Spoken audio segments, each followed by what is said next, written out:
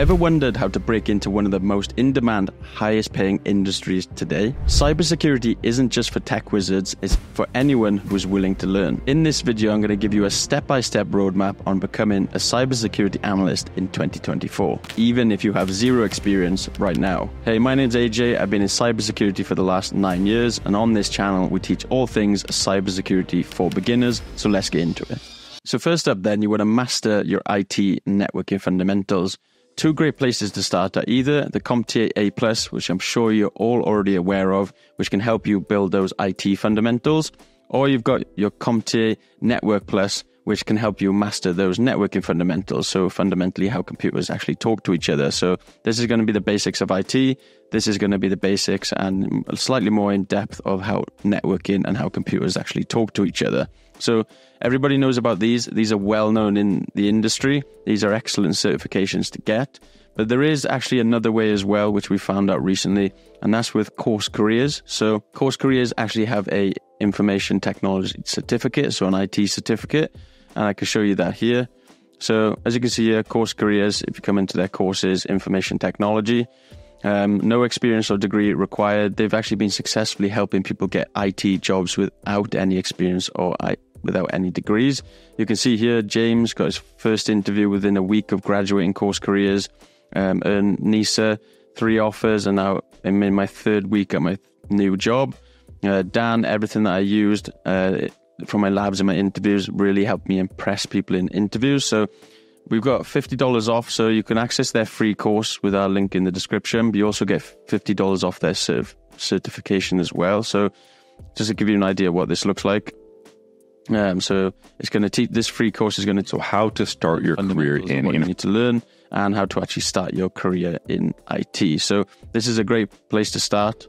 Again, CompTIA, fantastic as well, but I prefer the fact that where you're more likely going to get a job. You can master your IT and networking fundamentals while working before you then look to move on to your cybersecurity certification. So like we said, we get $50 off if you join with our link in our description. So once you start getting into an IT help desk role with a thanks to course careers, or if you go down the CompTIA path as well, once you get in your IT experience, then you want to start building your cybersecurity fundamentals.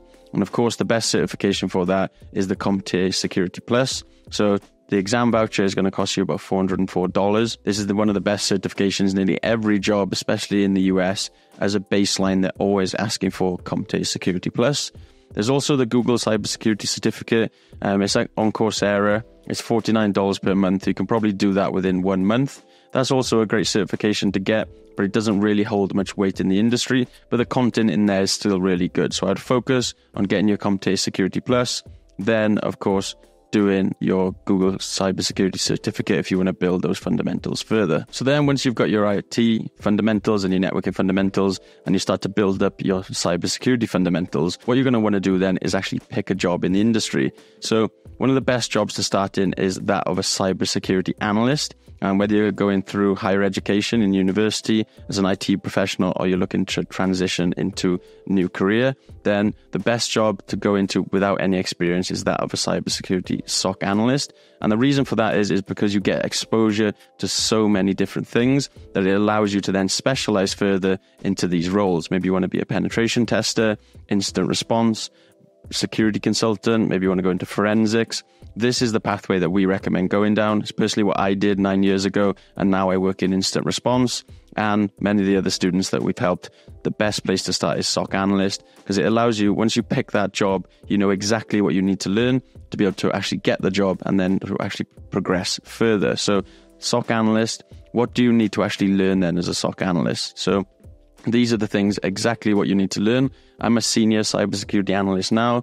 These are the kind of things that I'm doing on a daily basis. So what you want to be doing, Googling each one of these and understanding what they mean. I'm briefly going to cover them now, but you want to build your learning curriculum around each one of these areas. This is everything that I'm doing on a daily basis. So to begin with then, SIEM, that stands for Security Information Event Management Tool. This is a tool that cybersecurity analysts are using on a daily basis. Nearly every analyst is going to be using this tool. So what is a SIEM? So imagine a network. On that network, there are multiple devices, servers, laptops.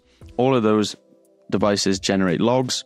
Those logs get sent to the SIEM. The SIEM has a set of rules. Those rules look for malicious activity in the logs. If it detects malicious activity, it will then send that to the analyst to review, who you then, as the analyst, will determine if it's malicious or not. So one of the best tools that most analysts are using is actually Microsoft Sentinel. So try and get some hands-on experience with this. So next up, you want to start learning incident response. One of the best frameworks for this is the SANS incident response plan, as you can see here.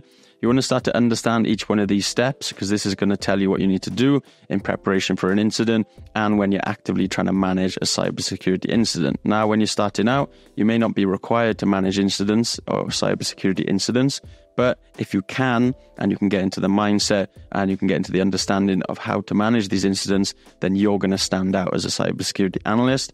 Get familiar with this framework, because it's going to tell you what to do at each stage. And within each stage, it's going to tell you the steps that you need to take. So then you want to understand cloud attack and defense. So how can you do that? Well, a great framework for that is actually the MITRE ATT&CK framework for cloud. As you can see here, the MITRE ATT&CK framework has got this enterprise matrix. This is telling you each step that an attacker is taking when trying to compromise cloud infrastructure.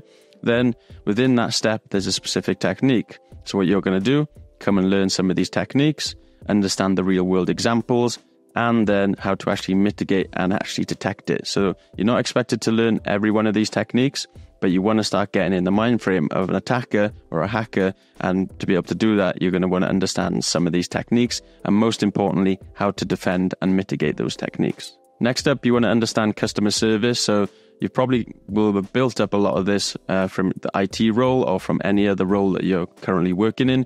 But fundamentally, you want to be able to detail complex cybersecurity issues in a simple manner when working in cybersecurity. And starting out, some of the best companies to try and work for are managed cybersecurity companies. And often you're going to be dealing with customers on a daily basis. So you want to get good at this. Next up then, attack types and defense techniques. So you want to understand some of the latest attacks out there and how to defend against it. Again, we can go back to MITRE. They've got this enterprise matrix, and this is detailing how attackers are attacking more traditional networks. Again, understand the steps that an attacker is taking, and then understand some of the actual techniques as well. So for example, in an interview, I've asked an interviewee, name me a persistent mechanism on Windows that a hacker will use.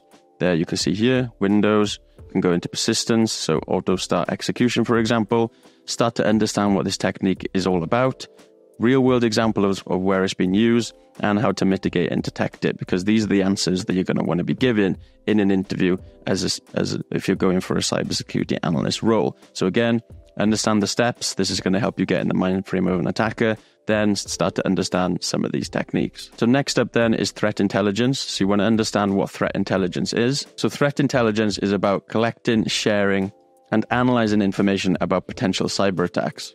The idea of threat intelligence is to understand the tactics and techniques of hackers to be able to defend against the latest attacks. And a great way to see how people are actually doing threat intelligence, head over to X, go onto Twitter, and just type in threat intelligence in the search bar and start following some threat intelligence analysts on there. So threat hunting is actually the proactive process of hunting and searching for possible threats within an organization's network. Instead of just waiting for traditional alerts to come into the system, threat hunting involves actively seeking for potential threats. So look, you're not expected to be an expert in each one of these areas, but you want to get a basic understanding of threat intelligence and threat hunting, because it's going to help you in the interviews. So then, analyst tools. So one of the major ones, of course, being SIEM, but imagine any tool, security appliance that is on a network that can help a cybersecurity analyst detect an attack. So you've got your firewalls, network intrusion detection systems, endpoint intrusion detection systems. All the tools that analysts are using to protect a company's network are the ones that you want to understand. But please put a big focus on SIEM, because this is what majority of companies are using. So once you've built up the theory then, which we've just discussed, you really need to build hands-on experience through labs and projects. And one of the great places to do that is on YouTube. So I personally post every single week. I've been posting project work, so you can check out our YouTube channel. And as you can see here, 3 cybersecurity projects for beginners, 3 cybersecurity analyst projects, cybersecurity cloud lab. These are the kind of things. Ultimately, you want your projects to relate to each one of these areas. So I've got a project that teaches you how to set up your own SIEM at home, a project that teaches you cloud attack and defense, each one of your projects needs to relate to one of these areas, because then you can say that you've learned it, but then you've got hands-on experience as well, which is what these employers are looking for. But there's many projects on YouTube, but like I said, we've got some on our channel as well, which we recommend that you do. But please make sure they relate to the job that you're going for. Then you're going to get to step 5, where it's going to be preparing for the job interviews. And before you can get the interviews, you need to set up your resume or your CV. Please use a skills-based resume. It's literally the best resume that's worked for me. It's working for our students. What you're going to be looking to do is format it in this exact way. You have your own summary at the top. I tend to put my education at the bottom, but it's up to you. Then you have your skills. This is the most important thing. Then you break down your skill, how you've actually demonstrated that skill, and provide evidence as well. The reason for a skills-based CV is because it allows your skills to stand out even when your experience lacks. Then you've just got to be consistent here and continue to apply for every single cybersecurity analyst job that you see.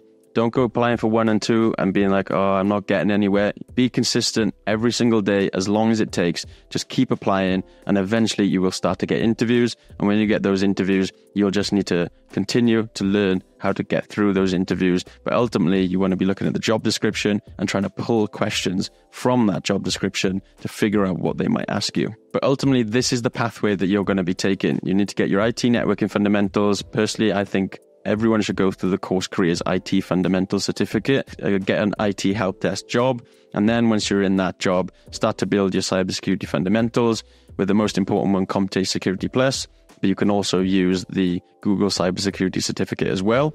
Then you're picking a job. Of course, the one we want to go for is Cybersecurity Analyst. Then learn everything that it takes to become a Cybersecurity Analyst, like we've already discussed, and then pick the home projects that need to relate to each one of these areas. Then start setting up your resume and your CV like I've shown you, and just be consistent with applying for jobs.